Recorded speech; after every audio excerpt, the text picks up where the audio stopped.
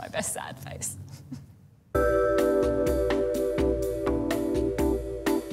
So, if I asked you to draw a map of Australia, you'd probably make something like this. Anyway, it turns out this isn't a super accurate map of our country. In fact, what you think most countries look like is probably a little bit off. So how come our maps aren't accurate? Why haven't we fixed them? And what does Australia really look like? It doesn't have a smiley face. It's sad. We all know this is what the Earth looks like. It's a globe. But to turn this sphere into a flat rectangular map, it's pretty tricky. So we need to make a few adjustments.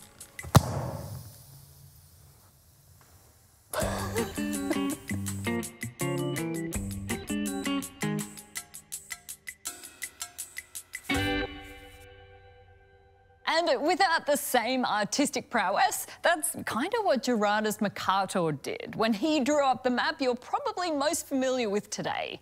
He was a Flemish cartographer, hoping to make a map that made navigation, particularly across the oceans, much simpler. Google uses the map today, and it's pretty common to find it in classrooms. Latitude and longitude run horizontally and vertically with nice, simple right angles, making it easier to draw a path across the sea. The angles and shapes of objects or countries are pretty accurate, but the size is a problem.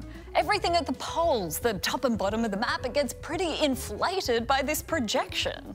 This is one website that shows you how much the Mercator projection can distort size. So Australia is close to the equator. It's not particularly different, but if you move it to the actual equator, you see that it does shrink a little. And if we move it up to Canada, you can see that it grows and starts looking a bit different. Poor Tasmania never grows in size when you drag it anywhere. If we move it up towards Greenland, it looks ridiculous. And this is why many cartographers think we have a Greenland problem. The problem is that Greenland looks giant on maps, all thanks to the Mercator projection, but it's actually tiny when you drag it down towards the equator. Whoop. We can even take it all the way over to Australia, and it's like a bit bigger than WA, but not much. Thanks, Gerardus. So how do we get the most accurate map of Australia?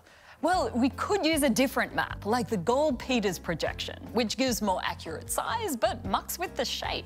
Or instead, why not use this new award-winning map from architect and artist Hajime Narikawa? His orthograph map won the Grand Award at Japan's 2016 Good Design Awards. And it uses some clever thinking and a bit of origami to segment, fold and unravel a map that shows size more accurately on a flat map. And check out how Australia looks now. With the size more in proportion, Australia looks a little elongated and WA appears a bit chunkier. However, if you're a stickler for accuracy, you might prefer to just get a globe instead.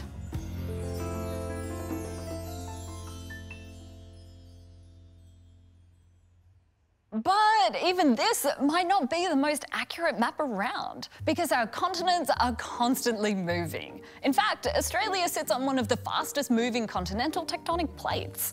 We're creeping 7 centimetres north every year.